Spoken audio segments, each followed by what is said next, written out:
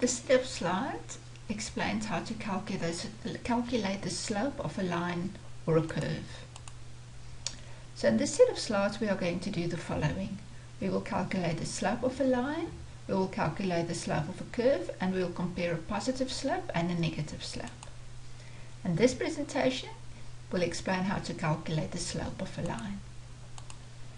So here we have a diagram showing the relationship between company profits and company tax paid. So this is the vertical axis or the y-axis, and this is the horizontal axis or the x-axis. These are the different data points, and they represent the corresponding values between company profits and company tax paid. For example, at point A, you can see that when company profits is 1.25 million, company tax paid will be 350,000. So the amount of company tax paid is shown on the vertical axis, and the amount of company profits is shown on the horizontal axis. So each of these different points represent a different level of company profits and the corresponding company tax paid. So the formula to calculate the slope of a line is the difference in value on the vertical axis divided by the difference in value on the horizontal axis. So how do we do this?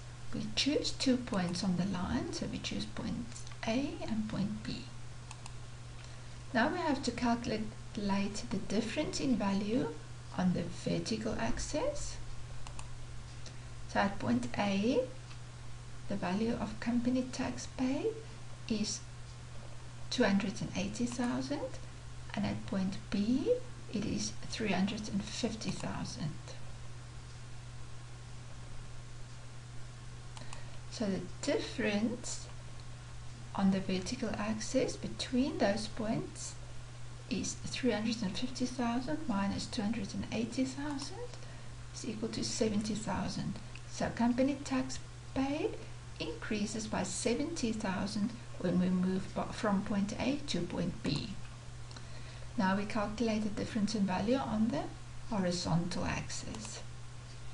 So at point A, the company profits is 1 million, and at point B, company profits is 1.25 million.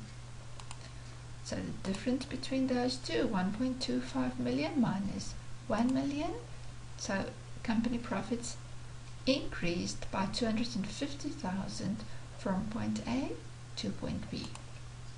Now we use the formula to calculate the slope. So the difference in value on the vertical axis we calculated as 70,000, and the difference in value on the horizontal axis we calculated to be 250,000, and if we divide 70,000 by 250,000, that gives us 0.28.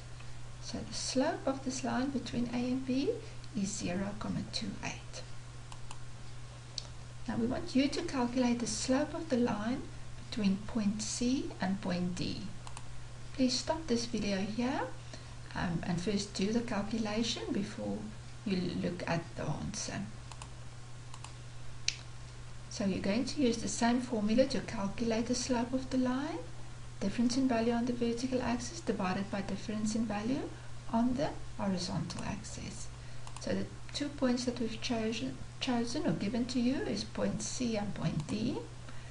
And if we calculate the difference in value on the vertical axis, at C it is 70,000 and at D it is 140,000. So 140,000 minus 70,000 gives us 70,000. Its company tax paid increases by 70,000.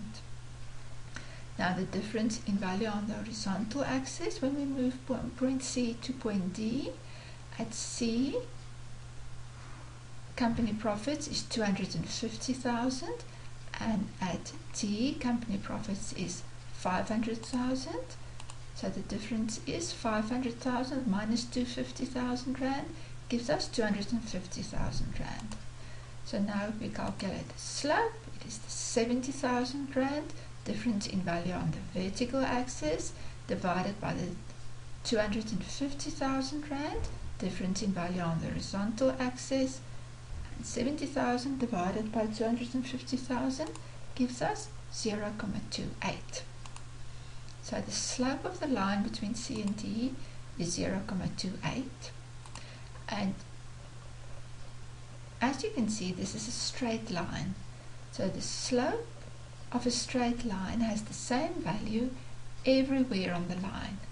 And you will remember that when we looked at the slope between point A and point B, it was also 0.28.